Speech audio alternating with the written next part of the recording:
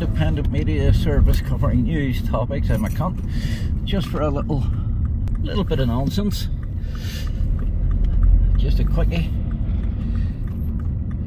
for our English followers. Here's the state of the petrol crises in Northern Ireland. This is a typical average station. The station is usually very busy. It's always got that amount of people at the pumps. Oops. So it's a Sunday. Everybody's home off work. Well, vast majority. And that would be the very time for them all to panic and rush out to the filling stations and top up. I currently have got just over a quarter of a tank. And let's see, but the next little fill station just on this very busy main road is like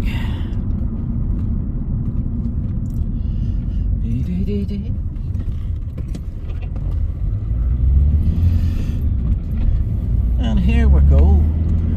Already you can see the massive queue outside of this very busy filling station. See that? See the queues? So we're just coming into another little village, Robert,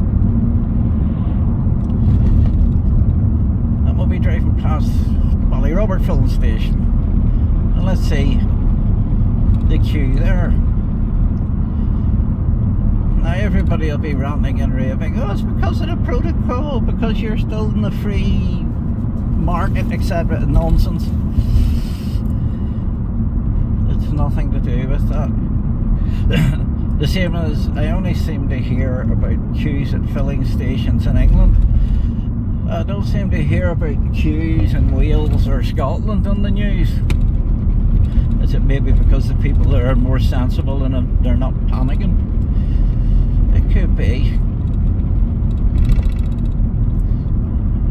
But here we go. Oh, I seem to have gone over my speed limit. Solo!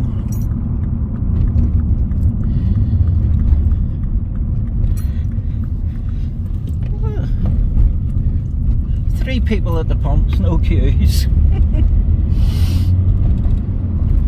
Excellent. Everything seems to be reasonable here. We're heading to Green Island for the next filling station, which is also usually very busy. So I'll be there in a few ticks and see what it's like. Take a little detour down to the Monkstown filling station, down past where Mammy lives for many years. Yes, it's looking a lot better now.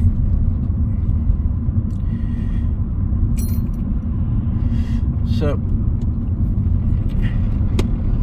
we'll swing round.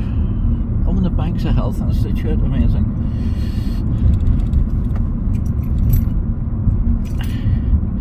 We'll just swing right in the filling station. I know it's difficult to just use the filling station to turn around in because there's so many people queued up.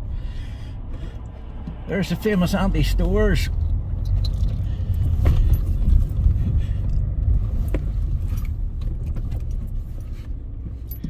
So,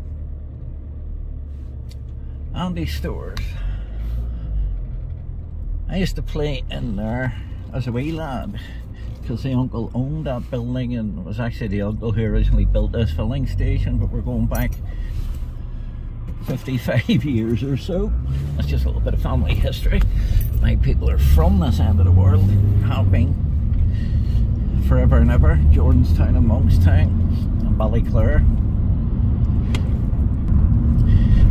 As we're driving along here, all these houses on the right, that was built on the uncle's land, which goes right down to Monkstown,